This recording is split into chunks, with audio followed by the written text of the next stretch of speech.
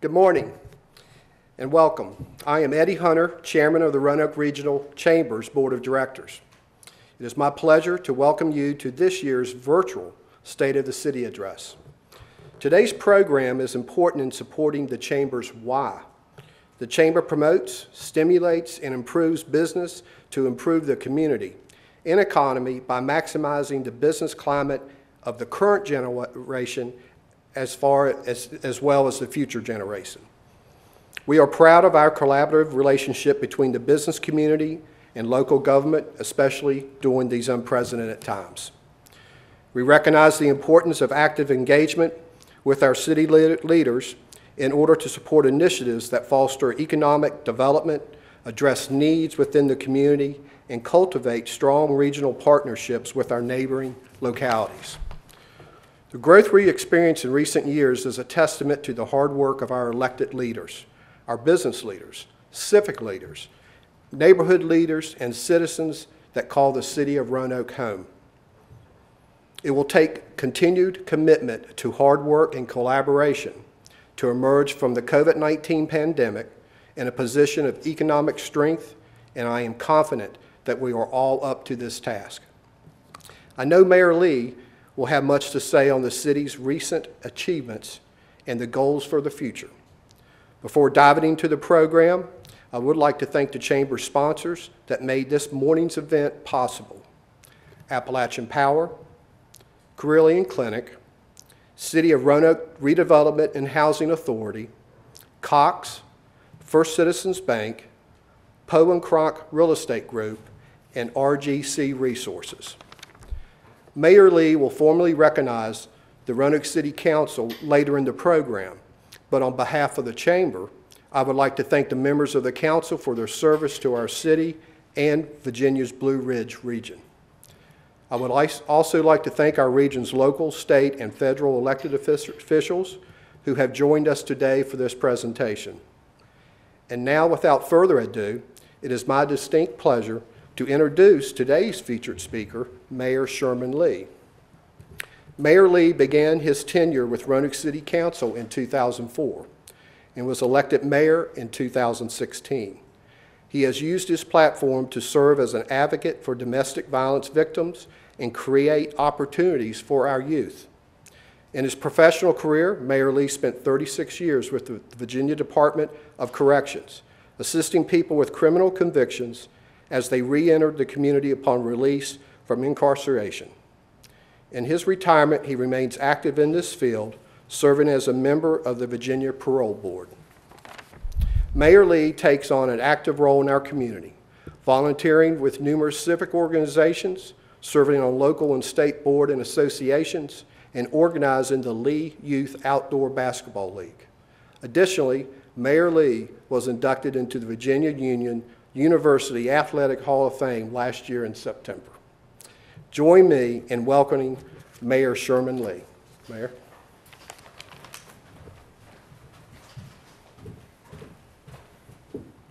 Good morning, and thank you so much, Eddie. And welcome everybody to the 2020 State of the City's Address. It is my privilege to welcome you here this morning. This year has been more challenging than ever before. And I want to take this opportunity to thank my colleagues on City Council. And let me recognize them right while I'm here.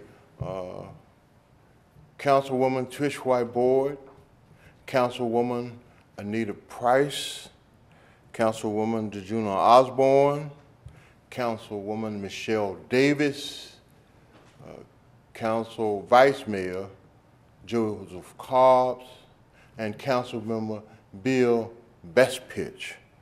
I want to thank them again for their hard work to engage with the community and make the tough decisions necessary to sustain and guide this city. And I also want to acknowledge our leader, the city manager, Mr. Bob Cowell, for his guidance and direction as we move forward.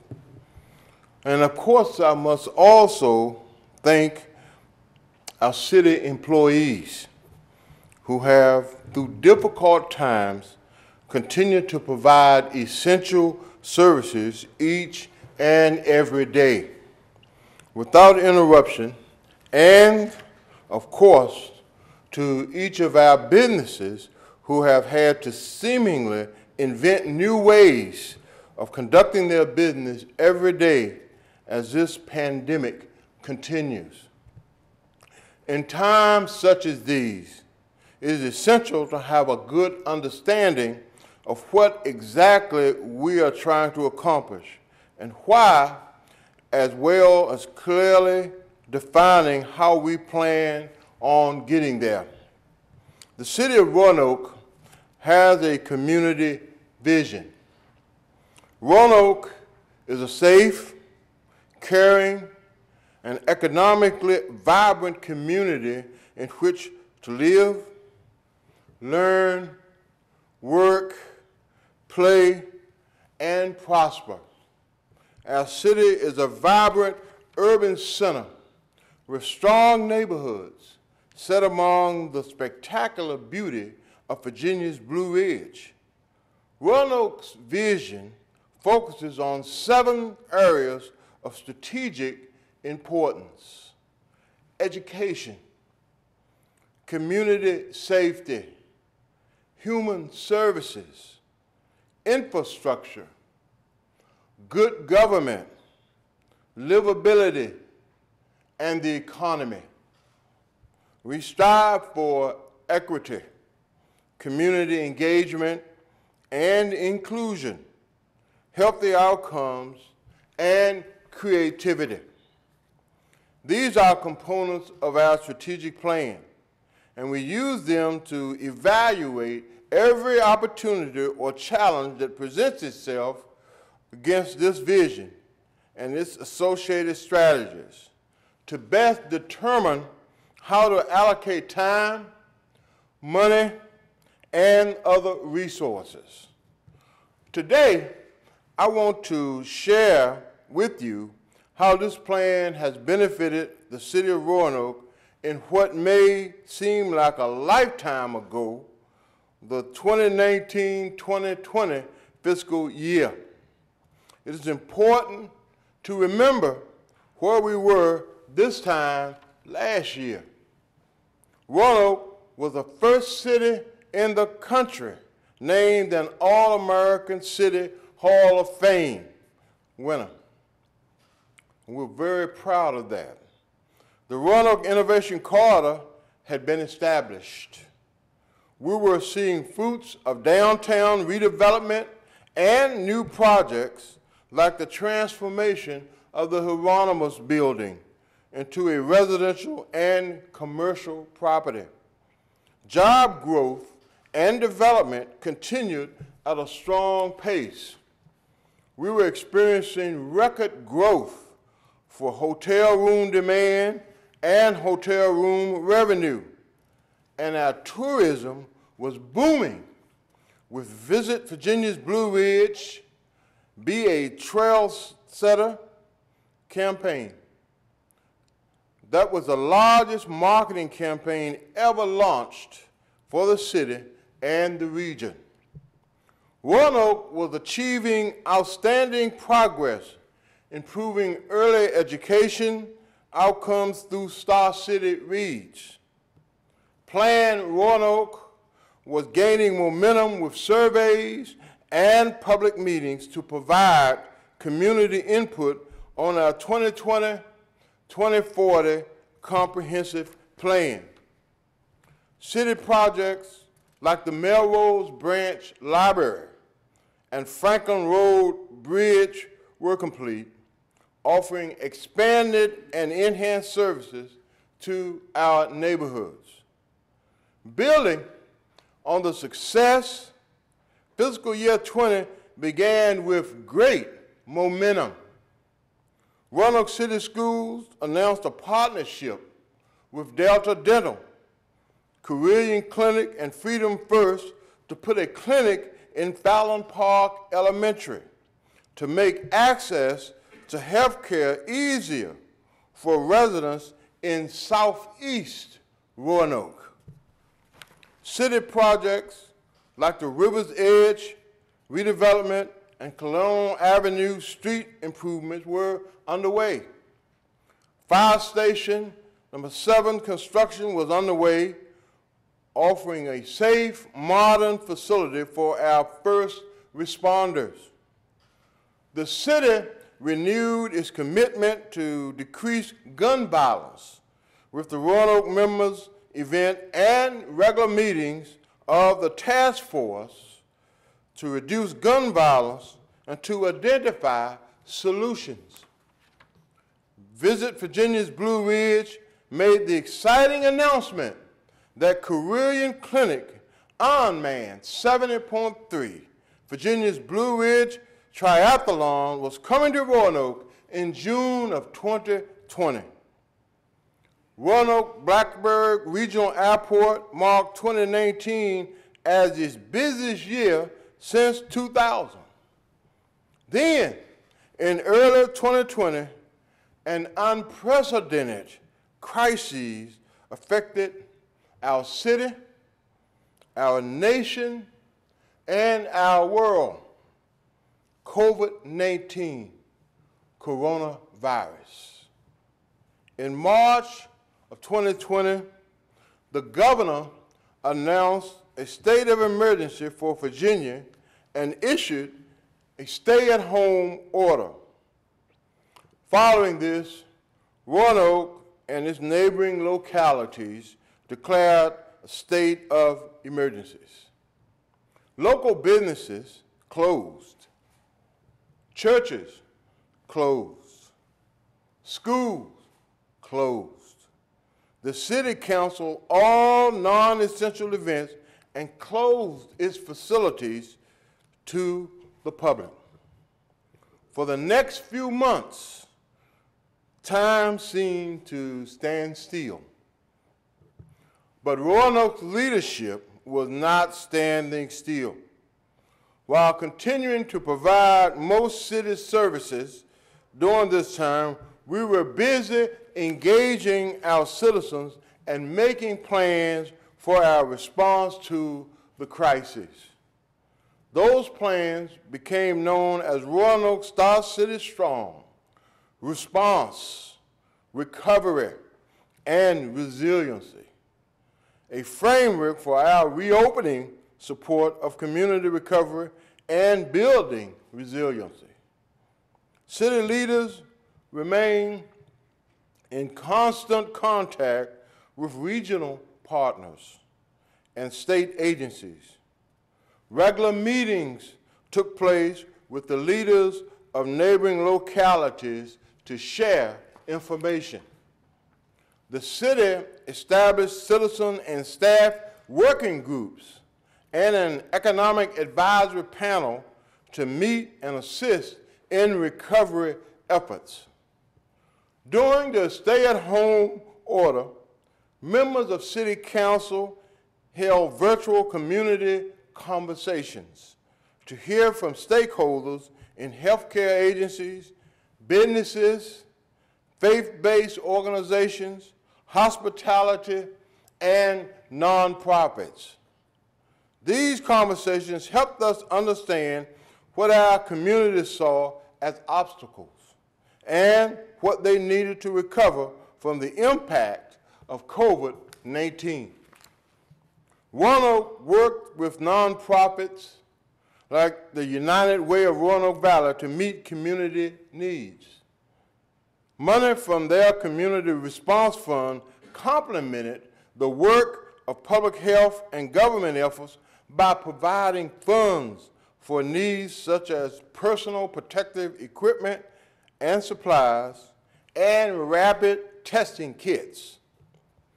Roanoke established a recovery fund to provide financial resources to support the community's recovery from COVID-19 and strengthen its long-term resiliency.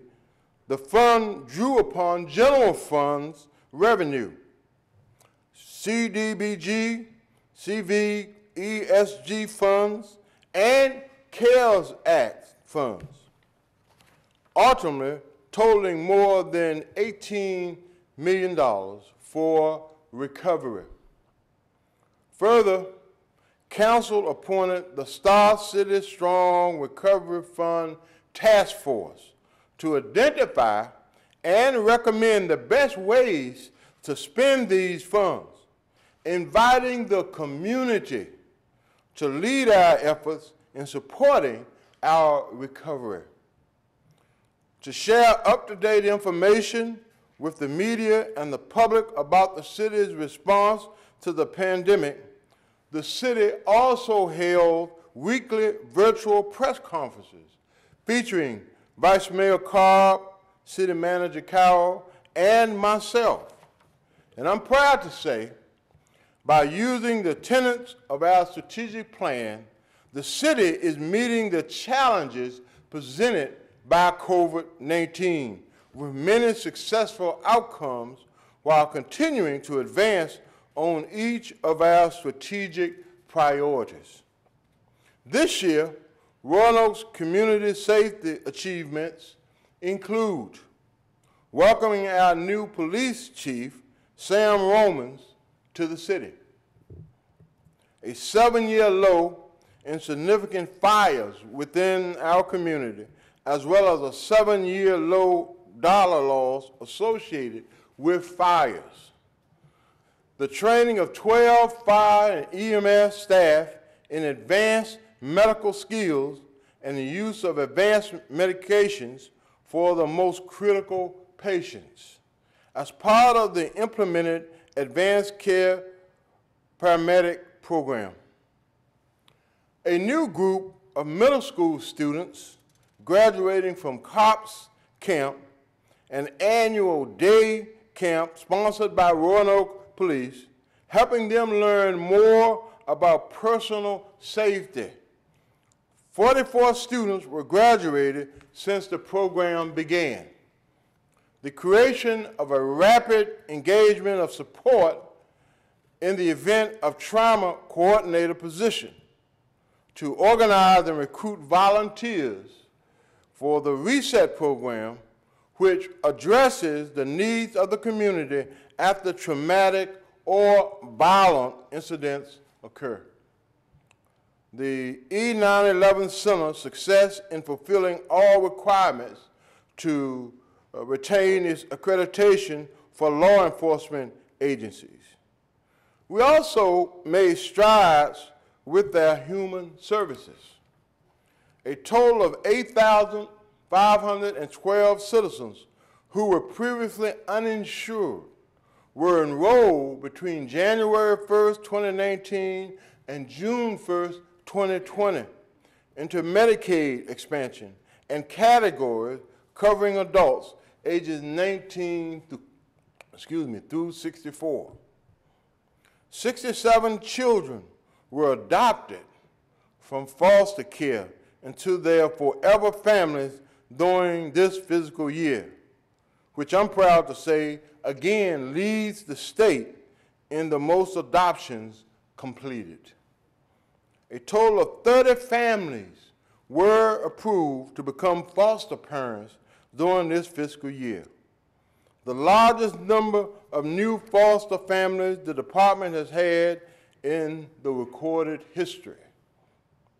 Roanoke Public Libraries served 37,491 meals in partnership with Feeding Southwest Virginia through the Feed and Read program in fiscal year 2019, a 5-year increase of 800%. Our success is addressing infrastructure was accomplished through Roanoke's 25% energy reduction as part of the U.S. Department of Energy's Better Building Challenge. The city committed 30 buildings of 1.6 million square feet to a 20% energy reduction by 2022. The team exceeded its goal with a 23% energy reduction. 3 years before the target year, saving the city more than $400,000 last year in energy cost. The River's Edge $3 million redevelopment, adding 2 lighted premier athletic fields, a practice athletic field, maintenance facility, paved parking areas, and support amenities for large-scale events. The Colonial Avenue street improvements, including 3 new roundabouts, the completion of 39 stormwater CIP projects valued in the aggregate of almost $18 million. The city moved forward with this commitment to regional wayfinding, dedicating $150,000 for pedestrian signs in downtown. The city's good government priority was reinforced. The city's action to lower FY21 budget by $1.366 million from the FY20 budget to address anticipated revenue shortfalls for the coming fiscal year caused by the COVID-19 epidemic. The city's support of 24 displaced workers from Norfolk Southern and Freight Car America after those companies relocated. The city's success in sustaining very favorable credit relationships and ratings with all major credit rating agencies. Each fiscal year, the city, with the help of its financial advisors, reviews the impact of debt decisions to ensure continued compliance with our debt policy limits. In addition, the city also reviews opportunities to refund eligible debt each fiscal year, and upon the advice of our financial advisors, does so to reduce costs responsibly. Roanoke continued to promote the livability of our community with a successful Go Feast event in October of 2019 with 35,000 attendees. Volunteer hours donated to the city for support of routine maintenance and program facilitation for greenway and trails toppling out at 5,000 hours. The number of inspections of buildings and sites reaching 35,000, ensuring that the environmental protection, design, and public safety goals of the city were met. More than 35 homes constructed, rehabilitated, or repaired for families in the Melrose Orange neighborhood. Regarding economic development, Roanoke advanced by obtaining $175,000 in grant money to open a financial empowerment center, providing financial counseling for individuals based on their individual needs with no cost to the consumer. In other words, it was free. Funds also were used to hire a financial specialist to coordinate the program, making loans and grants available through the COVID-19 Relief Fund to assist city-based small businesses facing challenges as a result of COVID-19. Loans are available to offset costs associated with employees, rent, leases, and utilities. In partnership with the Economic Development Authority, welcoming Apex Systems, LLC, creating 74 full-time positions in its current downtown office with anticipated average salaries of $103,894. Roanoke continues to be recognized for its outstanding work.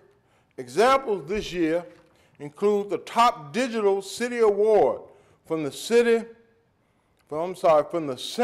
of Digital Government, the Governor's Technology Award for the Next Generation 9/11 PSAP project, the GFOA Distinguished Budget Presentation Award, APWA Mid-Atlantic Project of the Year Award for structures less than $5 million for the Melrose Branch Library project, the Public Works Service Center being named the 2019 Exemplary Environment Enterprise, gold recognition in program management, and silver recognition in innovation from the National Municipal Stormwater and Green Infrastructure Awards, the Gold Leaf Award from the International Society of Arboriculture for Parks and Recreation's Arbor Day celebration, and Roanoke's selection as a finalist for the 2020 All-American City Award. Now, I would do our community a disservice if I did not acknowledge the challenges we face as a result of centuries of racism present in our country and right here in Roanoke. Our city's history includes lynching, redlining, urban renewal, and momentums to hatred. For a number of years, my fellow council members and I have worked to address these. Difficult conversations with the survivors of urban renewal have taken place. Monuments to hope have been installed, and vigils have been conducted. Still, we recognize much more is needed and action is required. To that end, our new comprehensive plan, our guide to how our neighborhoods and business districts will change over time, has at its core a call for equity. This means that every transportation decision, land use decision, housing decision made as we go forward as a city will consider how it helps or hurts those in our community. Before we act, we want to ensure everyone in our city has the opportunity to live in a safe and vibrant environment and have access to success regardless of their skin color or zip code.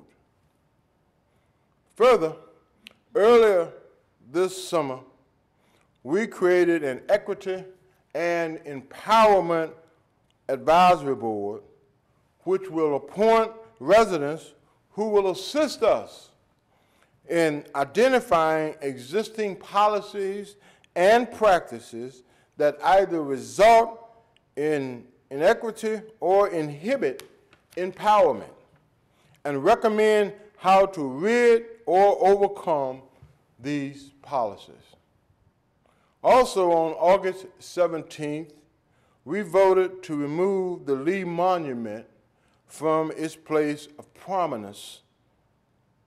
No longer will the monument honor a history we know to be unworthy of such honor.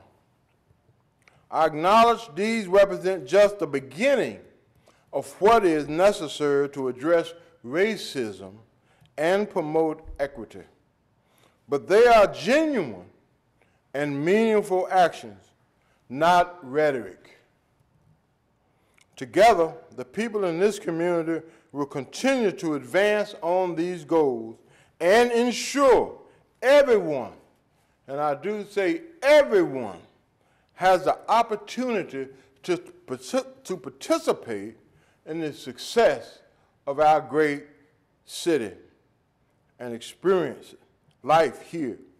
As mayor, I am proud of all that has been accomplished over these last several years and of our local government and its can-do, and that's so important, a can-do attitude during this most recent period of crises. The things that I've shared with you demonstrate that Roanoke is not limited by its circumstances, but is always looking for rise above situations and do our best for the people who live in our community. Even with all these accomplishments, there is much more to come. As we began fiscal year 21, we will be looking for ways to further our success and address ongoing challenges. I invite you all to work with Roanoke City Council and city leaders to build on the work that has been done and create a strong future. Our community is key to sustaining our momentum as a progressive, successful community, one in which everyone plays a role in making our incredible potential a reality. Thank you so much this morning, and God bless all of us. Thank you.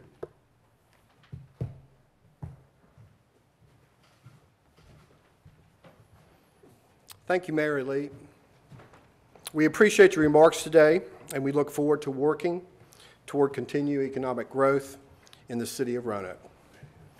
One additional item to note, today's State of the City address will be replayed on RVTV 3 on Friday, August 28th at 5 p.m.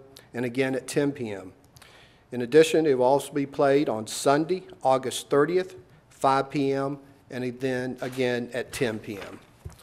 Let me once again thank today's sponsors: Appalachian Power, Carilion Clinic, City of Roanoke Redevelopment and Housing Authority, Cox, First Citizens Bank, Poe and Cronk Real Estate Group, and RGC Resources. We couldn't have put together this event without their support. We look forward to seeing a number of you virtually at Coffee and Contacts on September 15th and Women of the Chamber with Speaker Nancy Agee on September 29th. Thank you for attending and enjoy the rest of your day.